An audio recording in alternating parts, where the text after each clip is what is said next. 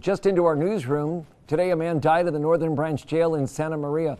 According to the Santa Barbara County Sheriff's Department, deputies responded to a welfare check this morning on the 800 block of Redwood Avenue. They found the man and realized he was in violation of his parole conditions. He was taken to the Northern Branch Jail, and while in his cell, he became unresponsive. Several doses of Narcan were administered, and he briefly regained consciousness, but the man later died at the hospital. The cause of death remains under investigation.